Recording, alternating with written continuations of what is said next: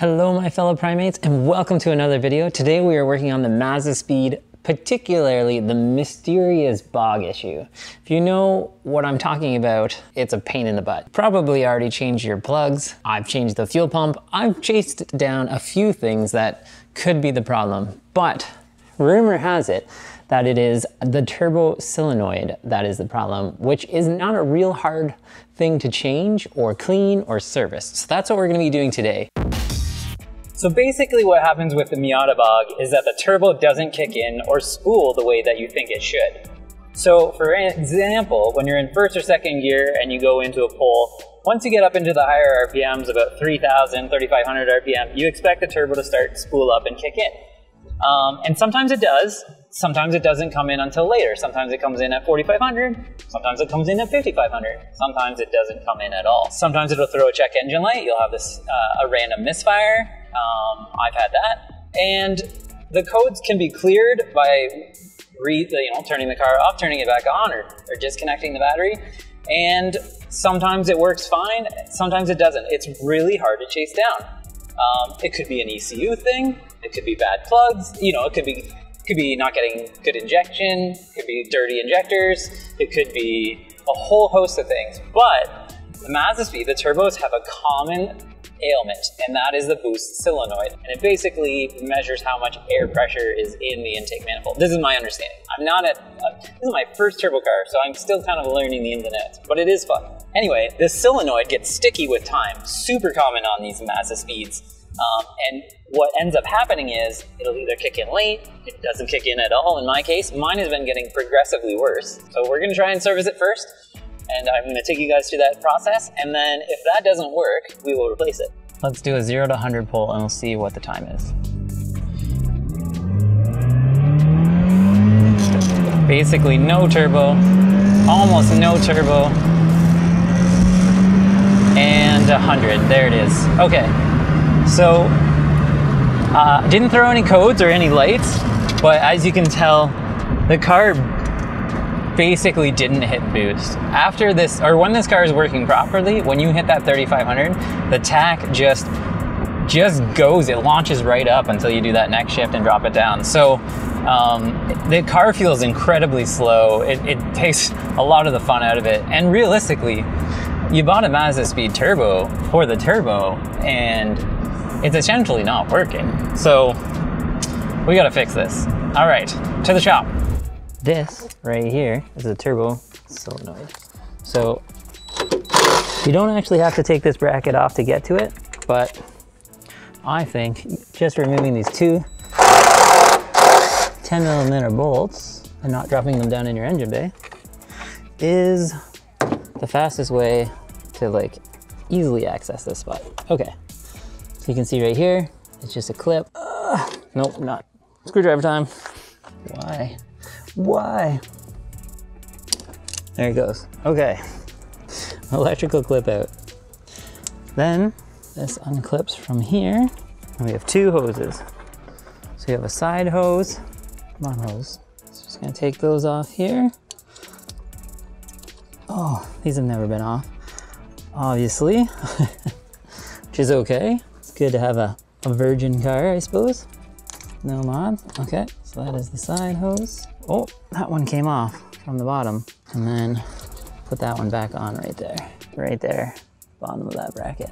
That would be a pain in the butt to get to if you didn't have this bracket off. So I recommend taking those 10mm bolts off to make your life easier. Now we got the solenoid out. So if you're replacing it, take this off, put the new one in, you're done.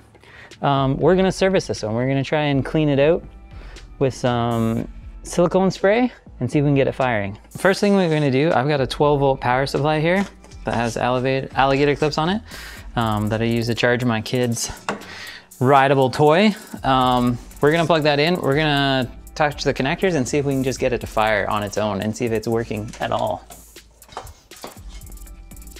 All right, put one lead on here.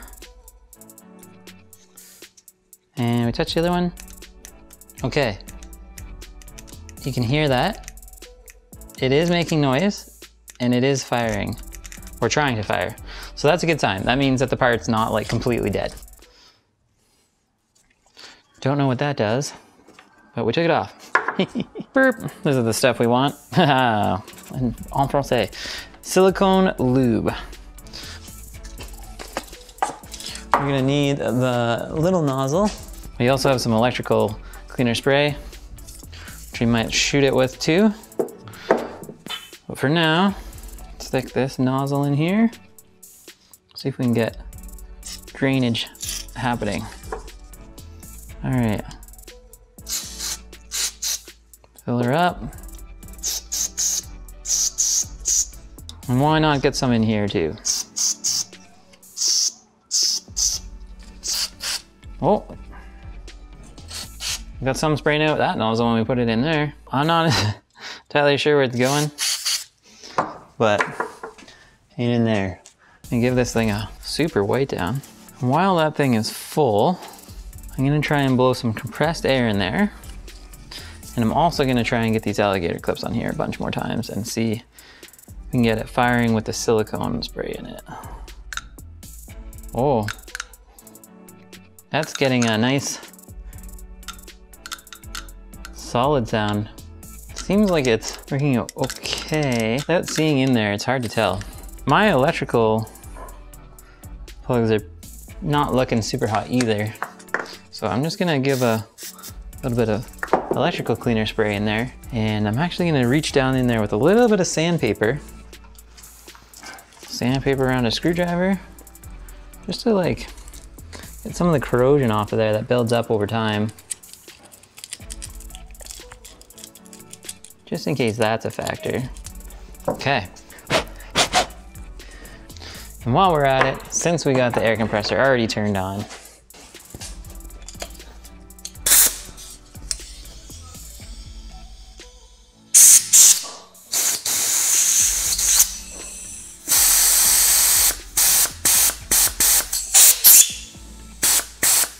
sounds like it's moving it, which is a good sign. I'm gonna put a little more silicone spray in there. I don't want to leave it on the car with silicone spray in it. Well, there it is. I'm gonna declare that serviced. It's a Mitsubishi part. Well, there you go, Mazda. Put a Mitsubishi part in one, and of course it's gonna fail. Just kidding.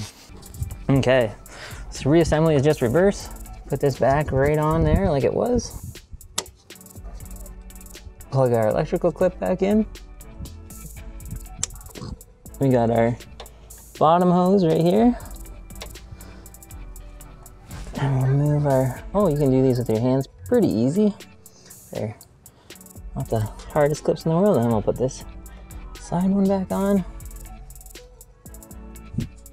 Well, we'll see. This may not solve the problem, but we did successfully service. Put these two bolts back in. That solenoid. And we've confirmed it's firing. So we'll see if that's the problem. Let's go take her for a test run. Well, this is one of those make it or break it. Let's give it a try. From first gear, let's go. Whoa. A little bit of wheel spin. Boost. Oh, I felt some boost. Oh, I got a bit more.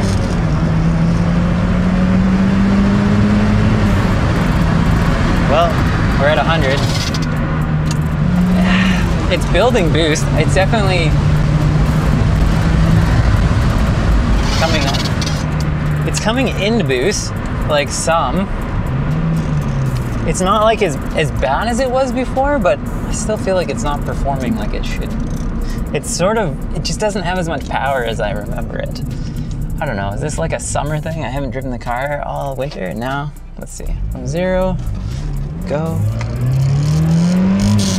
5,500, 4,500, 5,500. Yeah, I don't know. It's not coming into boost like I want it to. I feel like it should be hitting it faster than that.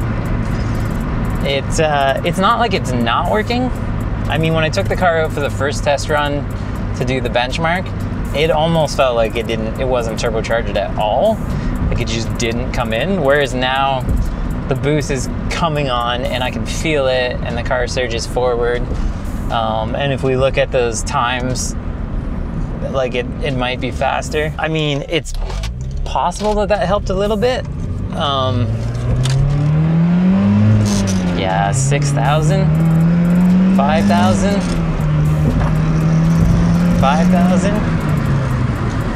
I haven't got any engine lights. It hasn't thrown any engine lights, but I'm not really sure that this is what I would call adequate performance levels.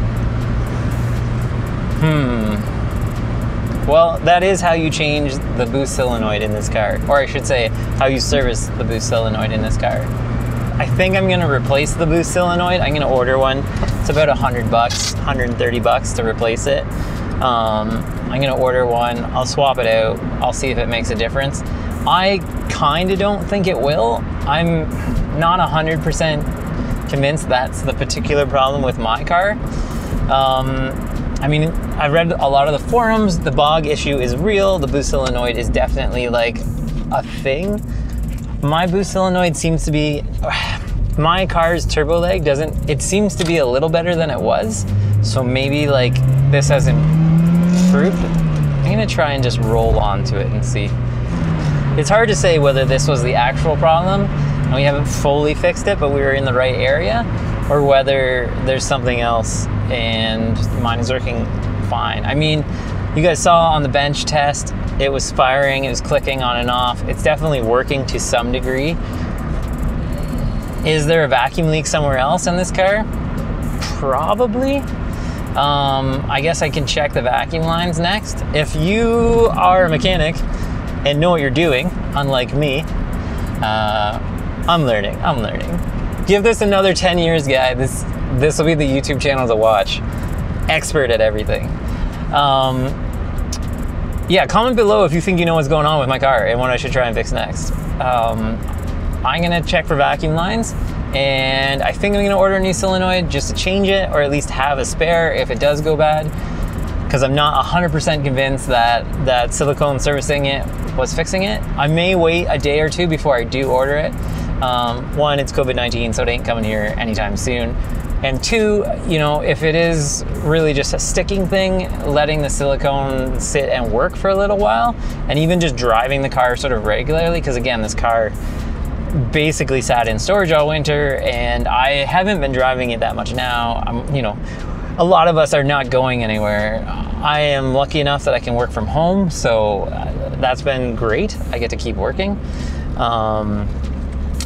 But yeah, I'm not going anywhere, and the car is definitely not seeing much use. So I'm gonna try and use it a little more often and over the next couple of days, and I'll keep my eye on it, and I will check back in, and we'll see how that goes. Anyway, thank you guys so much for watching. Hit that like and subscribe button, or share this with someone else in the MazdaSpeed forums if you're part of a MazdaSpeed group.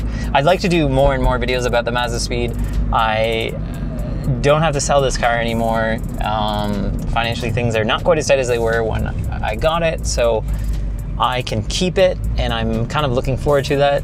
It's my dream Miata. I've always wanted one, so I'm planning on doing lots more vids. Let me know if there's anything you guys want to see specifically around this car, or anything we should do. I don't really have a whole lot of thoughts. I haven't really seriously put time and effort into like what this car should be, or how long it should be, or not how long, like how much effort to put into it. We'll see. Again, what do you guys think? What have you done to your cars? I assume that the people who are going to be watching these MazdaSpeed videos are owners. The 5,000 of us, 6,000 of us worldwide MazdaSpeed owners who we just love our cars. So anyway, that's a lot of talking from me. I'll probably cut out some of that because it's kind of boring. But if you stayed to the end, good for you. Thanks for watching the video. Thank you so much for the support. And if you want to support us more, we got a Patreon account. Link to that somewhere in the description. There's a link in the description. And also, get some of this merch. It's awesome. And Octane Monkey stickers for your car. They add 5 horsepower. I've got 2 on this car, so that's an extra 10 right there. Cheapest horsepower gains you can get, for sure.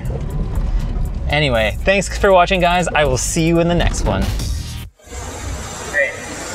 Another quick question. Is that much idle pulley shaking normal, or is that problematic? Did you know you can get Octane Monkey gear at octanemonkey.com? That's right, we got shirts, hats, stickers, even car parts. If you like this video, hit that like button. And if you want to see more, hit that subscribe button.